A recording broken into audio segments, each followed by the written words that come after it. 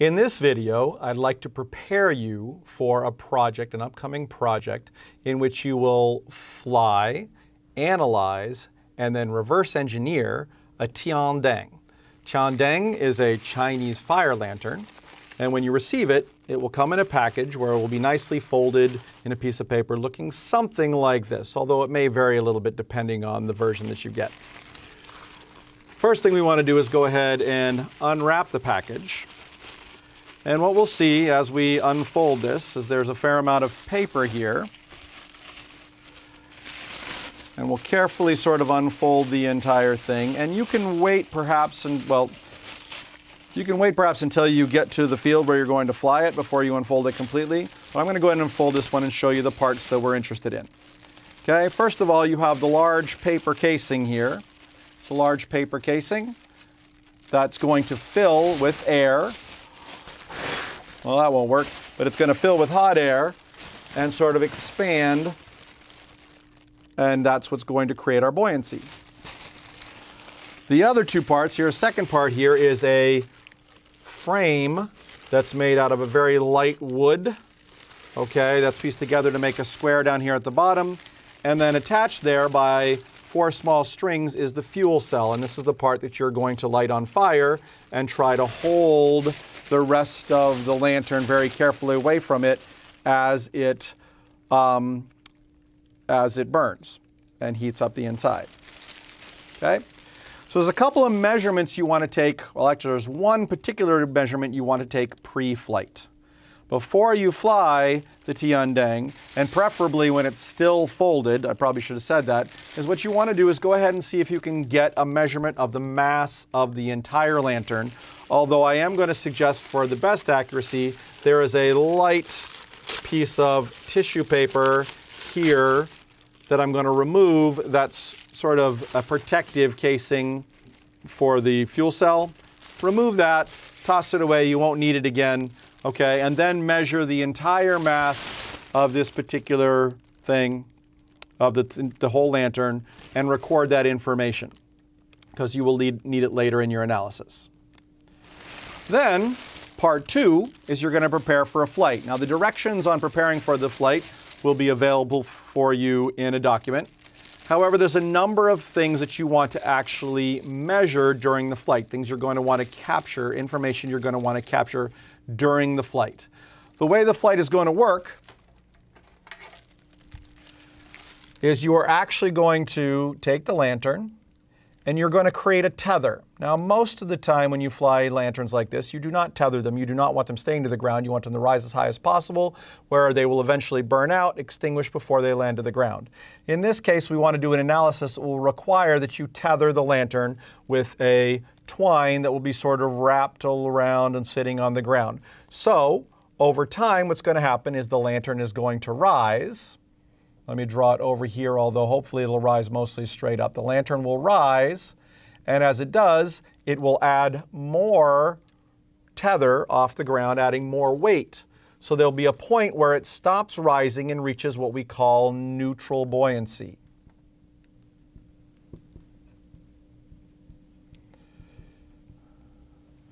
And then after it reaches neutral buoyancy, after a period of time, it'll start to sink, it'll start to come down. When you're pretty clear it's not going to go any higher, you can go ahead and bring it back down using the tether very gently to bring it back down to the ground. And then as soon as you do so, you're going to take the flame that's inside it. By the way, there's flame burning inside it there, and you're going to extinguish that flame. So that's actually 3 points in time that we would like you to record. The time being the launch time, when you first started on fire and you're about to release it, and even if you're not quite releasing it, even if you're holding it and waiting for it to get enough to launch, you still want to record when you first started on fire. So we're going to record that time when we first ignite it. Then we're going to record, to our best estimate, a neutral buoyancy time.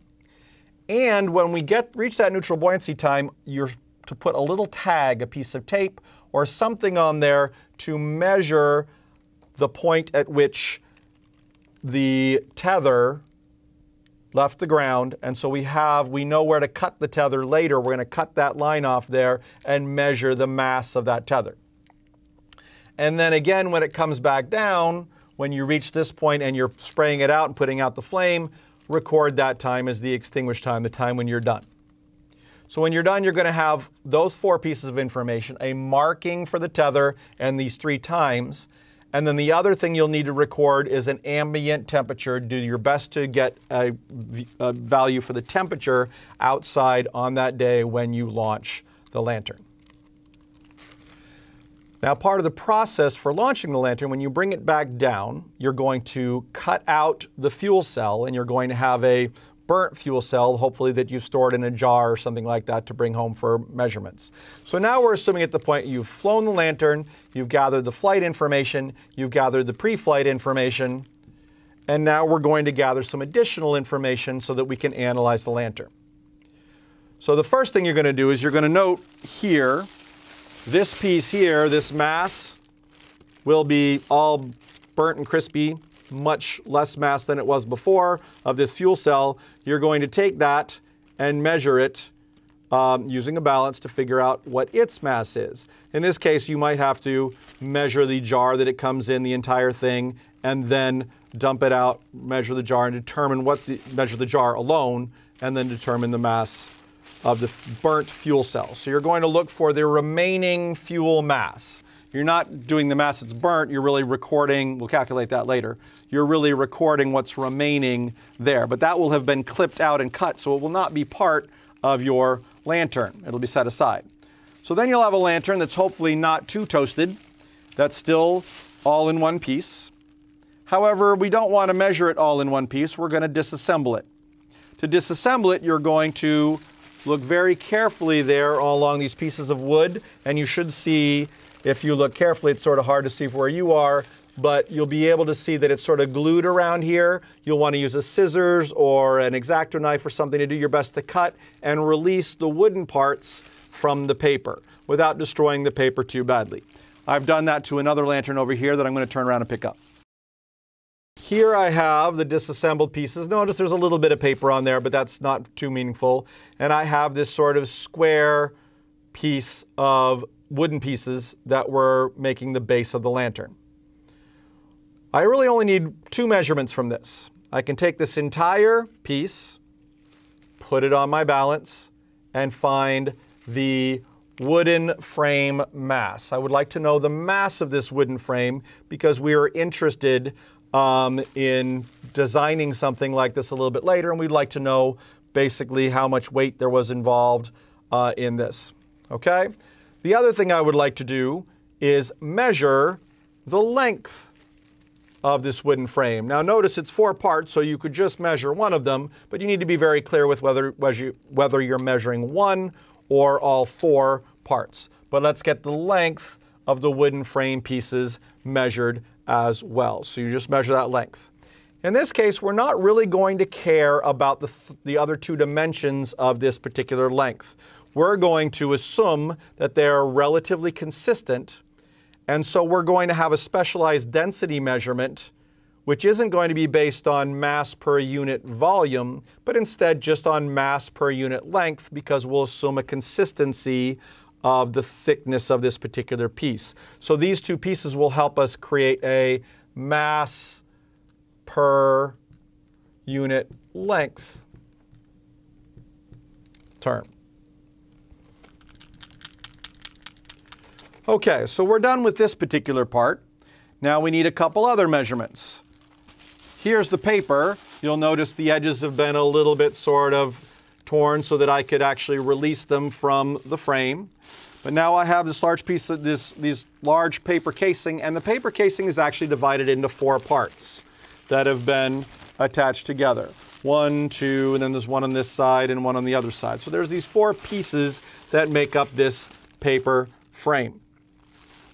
One of the things we want to do is do our best to refold this into something relatively small and then place it on our balance and try to balance it. You may need to take something, since it's so wide, you may need to take something like a plastic cup or something, set it on the balance, tear it with the plastic cup there, and then set this on top so you can see underneath and actually read the values. But we're going to find a mass value for this paper casing. Notice the paper casing, we're also basically interested in how much mass it has per, well, its density effectively, but in this case it's very thin, and figuring out its volume is going to be difficult. The volume of the paper itself is going to be difficult. So what we're interested in is we're going to do some measurements so we know what the area of this particular thing is, and then we'll get a value of mass per area for the paper. So then if I design something using any given area, I can work backwards and figure out what the mass will be as part of my design. So we're looking for two density values, but they're densities that are based on some simplifications of volume, where we either do density by length for the wooden frame or density by area for the paper. Well, how do we calculate the area of this paper when we have such a strange shape? I haven't memorized a formula for the shape of a truncated petal, whatever that actually shape is. There's probably a better mathematical term for it than I have right now. But what we are going to do is we're going to use a process of measuring that will allow us to approximate this using what's called numerical integration. But we're just going to take the measurements now. So what I'm going to ask you to do is take your large piece, lay it out, flatten it out so one of the sides is showing. We can always multiply by 4. There is a symmetry here where all the sides are the same. And what you're going to do is you're going to lay this down and do some measurements. Now, it's difficult for me to sort of demonstrate this in the video, so I'm going to assume that this drawing over here is what I see as I take this and I lay it down on a table to do my measurements. Okay? So, take this, lay it down, and get yourself a tool to measure the length, a yardstick or some sort of tape measure. So here I am with my yardstick, and I'm going to use it to measure the length that's along, or to measure this entire sort of area. But here's how I'm going to do it. I'm going to go ahead and slice this into a number of different parts. And it seems to me the best way to go about doing that is going to be to sort of slice it along the horizontal in slices that are as even as possible. Now, they do not have to be 100% even, but I like to make them as even as possible. If I look at this particular length there, it looks to be, okay, on this scale, this is roughly about 45 centimeters. So I'm going to do it about every 5 centimeters or so. Actually, 5 centimeters or 2 inches is actually a pretty good measurement for doing the full lantern as well. But I'm going to take and try to do my best to draw a vertical line from the tip of the Tian Deng down to the base, trying to make it perpendicular with the base. Now that I've created that line, I'm going to measure off intervals as evenly as possible, but they don't have to be perfect, as evenly as possible except for maybe the last one. So in this particular case, I'm going to mark off relatively easy intervals. In my case, it's every 5 centimeters or so.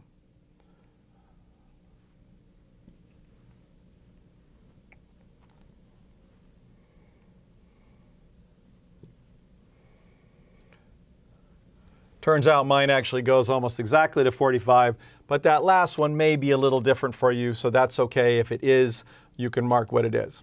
And then what I'm going to go ahead and put here is make a little chart, a chart for the height and the width of each of these markings. Now, this might be a little confusing because I'm starting from the bottom and then measuring up. Okay, but I'm going to start with my first data point actually being at a height 0 from the bottom. I should put my units up here. And then I'm going every 5 centimeters, 15, 5, 10, 15, 20, 25, 30, 35, 40, 45.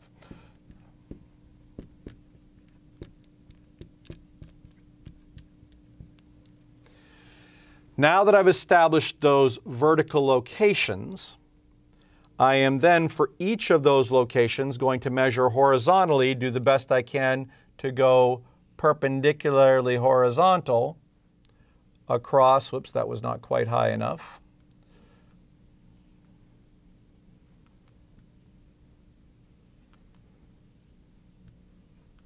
If you feel insecure about your ability to draw horizontal lines, you could even measure some, make another set of measurements along each side and help line yourself up there. So now that I've done that, I would like to get a value for the entire width across the lantern face. So I will measure across the lantern face here. Here I estimate something as being 25, we'll say it's 20.5 centimeters. So I will go ahead and record that width here. Now notice, since I said 20.5 centimeters there, I'm going to the nearest. Actually, I could probably do even better if I wanted to, because I do see the 0.5.